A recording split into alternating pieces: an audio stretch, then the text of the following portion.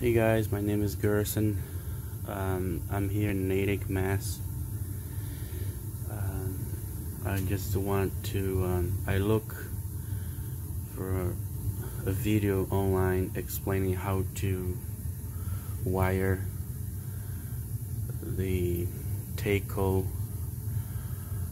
SR504-4.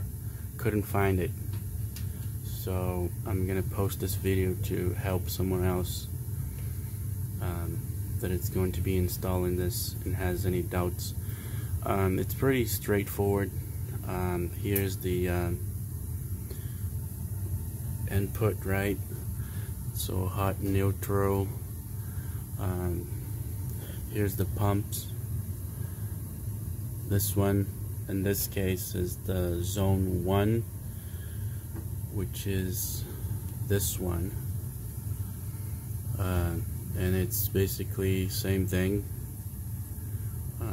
hot, neutral, ground.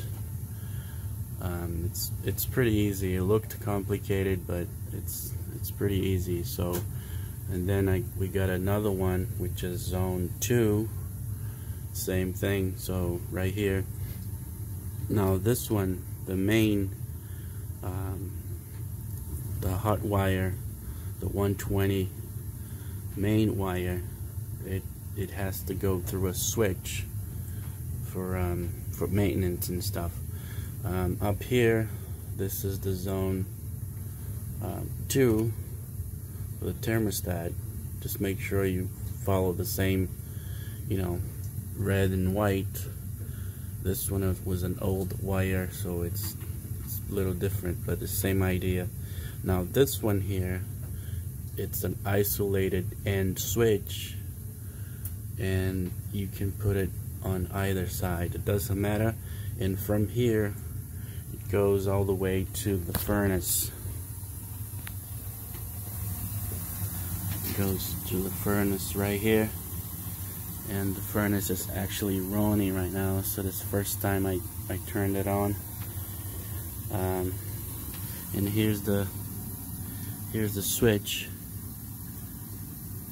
It needs a dedicated line for it, and I'm going to be adding a third zone for the basement, for a little heater in basement, and that's obviously it's right here, and the power, it's right here. Okay, I hope this was helpful, and you can post any questions. It was pretty fun doing this. Thank you.